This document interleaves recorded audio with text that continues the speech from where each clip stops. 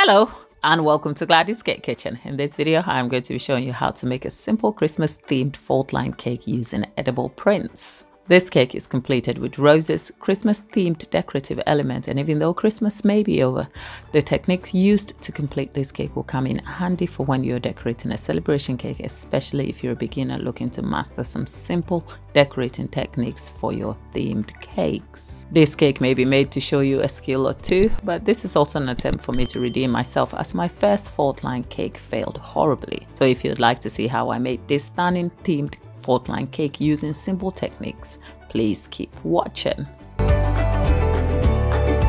The fault line cake begins with a 6-inch banana cake that is filled with a lightly flavored salted caramel Swiss meringue buttercream. After filling, the cake is evenly layered, ensuring the cake is straight standing.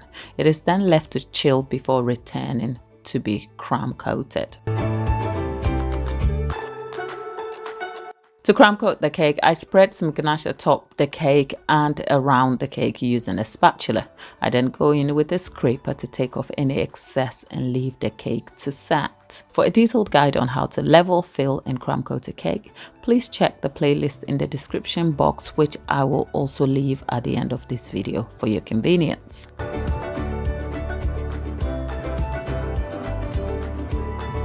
The crumb-coated cake is returned and I trimmed the top lip with a warm knife to leave a clean, sharp edge. Once complete, I apply a Christmas-themed printed edible icing sheet to the cake, ensuring it is glued to the cake.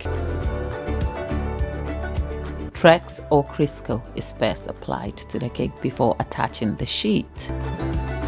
After the sheet is glued to the cake, I go in with some red buttercream, which is spread around the top and bottom of the cake, leaving a gap in the middle for the fault line. With a scraper, I take off any excess, being careful to maintain the fault line.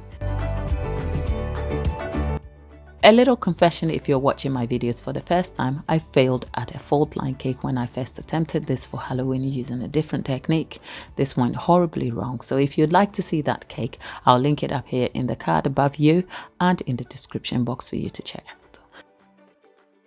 Scraping done, I spread and smooth some buttercream on top of the cake, removing any excess for the final time before leaving the cake to set. The cake will then be returned to be painted and decorated.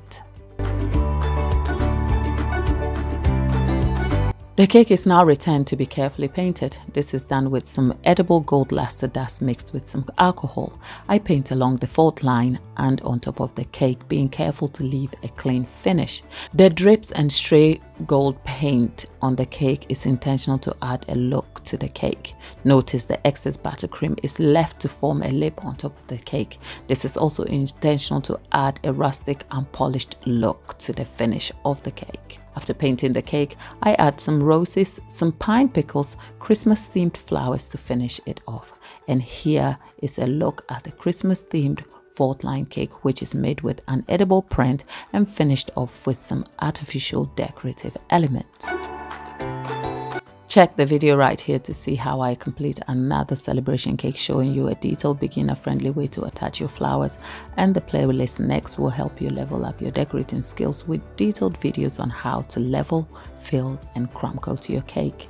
Wishing you all the best of the new year. Thanks for coming along the journey with me, and thanks for all the support. I'll see you in my next video.